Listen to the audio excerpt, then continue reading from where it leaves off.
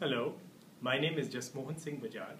I'm an Associate Professor of Medicine in the Division of Gastroenterology, Hepatology and Nutrition in Virginia Commonwealth University and McGuire VA Medical Center in Richmond, Virginia.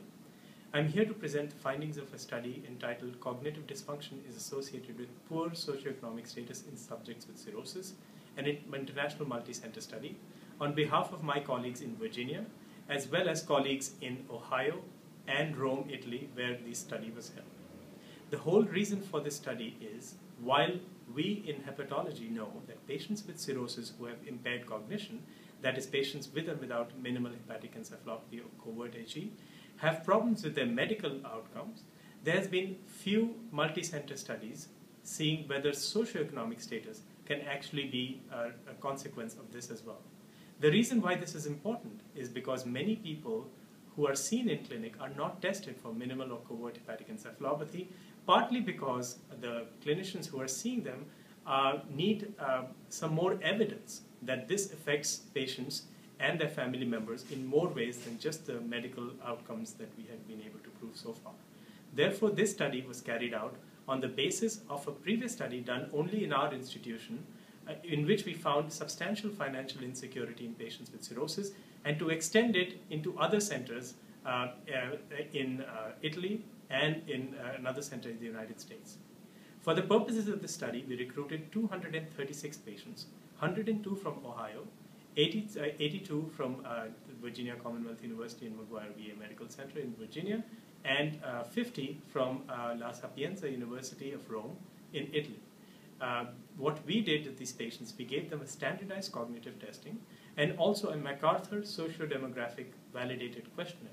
In that questionnaire, we ask about the patient's employment, current socioeconomic status, which is represented by education, as well as their current family income, and how long they can stay if they were in their current situation, if their income was stopped, and how much debt they have, and subtracting all of that into a very coherent and actually very practical and understandable financial picture.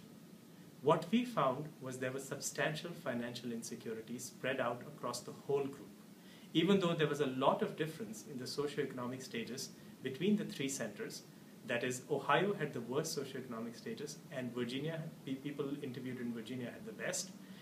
Ultimately, as a group, the patients had a correlation of the cognition, especially tests such as inhibitory control test LURES, digit symbol test, and line tracing test and serial dotting test with personal and family income. And also, these tests were highly related to the state of the patient's employment.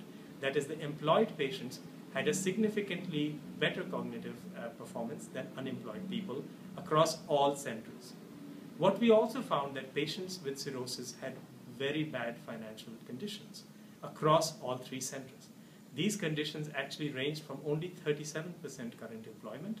Patients had a personal income less than $25,000, and this income was, when they combined the whole family, it was less than $50,000. Patients were only able to live 3 to 6 months in their current place if all income had stopped, and the current saved income was negligible, which means less than $500 if their debt was also subtracted. Therefore, this cognitive status, which was correlated with this income and the family income, gives us a reflection on how these patients may actually perform in real life, and give us a whole perspective, a holistic perspective on the patient's ability to do certain tests, to show up for procedures, to have the ability to afford medications, and to actually come for clinic appointments for reasons that may be other than purely medical. On individual test center analysis, we found that cognition continued to be very related with personal and family income, and also correlated with the patient's current financial situation and employment status. This was true for all three centers, and was true as a group as well.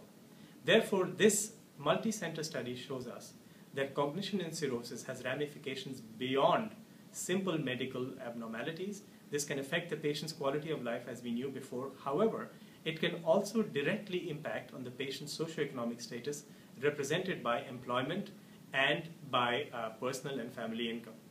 Thank you.